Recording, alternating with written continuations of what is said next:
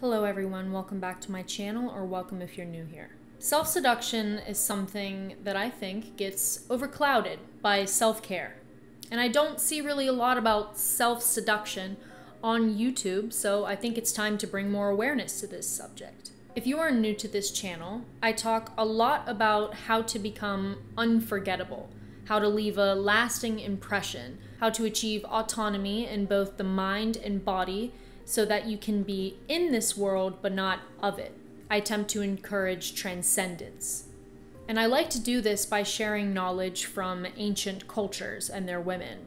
And this is not that kind of channel, so I don't go into the history, but I take great inspiration from their rituals, their ideologies about femininity, and their sacred rites, so that I can inform my philosophy on how to become ethereal. Someone who is not of this world. How to be absolutely transfixing, truly beautiful. Self-seduction is certainly one of these things. Dita von Teese, an absolute babe, had an interview with Vice where she spoke about how she seduces herself before anyone else. That there's an art to womanhood, an art that exists in privacy. There's a reason why Dita is so alluring, and it's because she's not performing for anybody, aside from obviously being on stage. For her, glamour is a daily practice. She does just as much work when she is alone as she does when she's with a man. She doesn't let loose, so to speak, come home, take off her bra, and flop on the couch. She talks about lingerie and putting it on every day and enjoying the process. I saw this tweet somewhere floating around the internet that said, if I'm wearing lingerie, that means it's me who decided to have sex, not you. Insinuating that lingerie is some kind of signifier that you are sexually available, that on this specific night with this specific person, you knew something spicy was gonna happen. You shaved your legs, you did your hair, you did your makeup, you dressed differently. I myself did this whenever I was younger. But after years of brooding on my sexuality, and specifically after listening to Dita, I realized that getting dressed up for a man shows a lot more respect for him than it does for you. Now, don't get me wrong, I think that dressing up for your man is wonderful, and I think it can be seen as a gift and an act of love and devotion. But when you neglect yourself the rest of the time, you start asking yourself, who am I putting all this effort in for? A man? For men? Seems pretty one-dimensional to me, and at its worst, almost sexist. And I really don't like to use that word.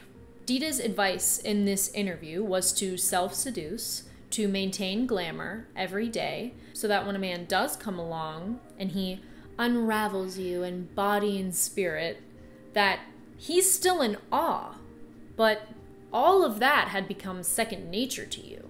You become effortless. You become ethereal. Dita also mentions how she doesn't let a man see everything either. Privacy and seclusion and secrecy are very important concepts that deal with self-seduction and femininity in general. They are very crucial to maintaining mystique. And I cannot believe I've never used that word on this channel. Mystique. Mystique is the key to femininity and womanhood. Women hide, lead astray, confuse, bewilder. Being feminine is about theater, something that I've said on this channel before. You raise the curtain when you decide. When you walk out of your boudoir to your man, you have magically appeared from some unknown depth, some kind of sacred, otherworldly place where goddesses have procured you for him. Seeing the process of how you make yourself up, how you fasten your garter belt, how you flick the wing of your eyeliner, is sacrilegious to witness. And if it is witnessed, it's usually deliberate, not by consequence of a confined living space. You are simply to appear without explanation, like an atmospheric anomaly. Being alone and finally being out of the male gaze where you can just be a person doesn't give you an excuse to be a slob. It doesn't give you an excuse to release the load so much that you're just this blob in a stained t-shirt watching TV on the couch. It's really funny, but my old friend, I was looking at her computer one day back in high school, and I found this video of her that was a webcam recording that she didn't know was there. And it recorded her for over an hour, just doing nothing in her room, eating on her bed, doing something at the mirror. She stubbed her toe at one point. And when she saw me watching this, she slapped down the computer. And I'm laughing at this point because I think it's so funny. And she says, "Sometimes I just have to be ugly, alone and ugly." And I just remember thinking that I was looking into something almost forbidden. Privacy does allow you the luxury to release, to do something stupid, to make a mistake, or to be ugly, as she would have worded it. But I don't want to necessarily give into that completely, because all that says to me is that you're performing for the world.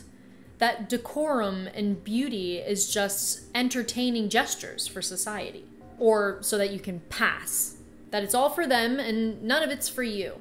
I mean, where's the self-respect in that? I mean, if it's all an act, and no wonder it's so damn exhausting when you come home. There's absolutely no pleasure in getting ready. Everyone is out the door, just barely scraping by. Nothing is sacred to us anymore. We don't take the time for ourselves. We don't take the time to self-seduce. When you're alone, that is a sacred space. Another thing that I say on this channel a lot. Solitude is sacred. Secrecy is sacred, especially if you're a woman. A woman can never be known. We are too convoluted, so stop explaining yourself. Never apologize, never explain.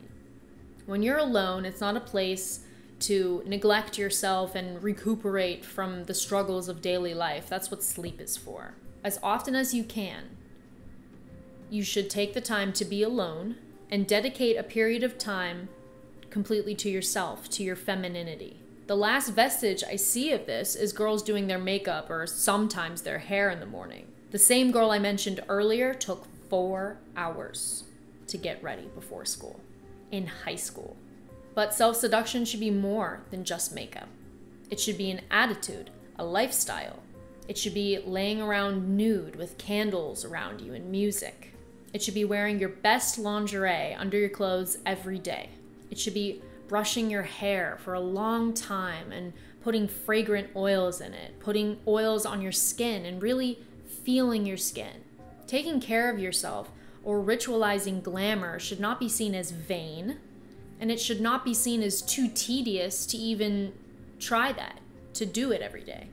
Because like I said earlier, like Dita had said, it starts to become second nature, and then you start really enjoying it. You start enjoying the ritual of being a woman. It's a dedication to that.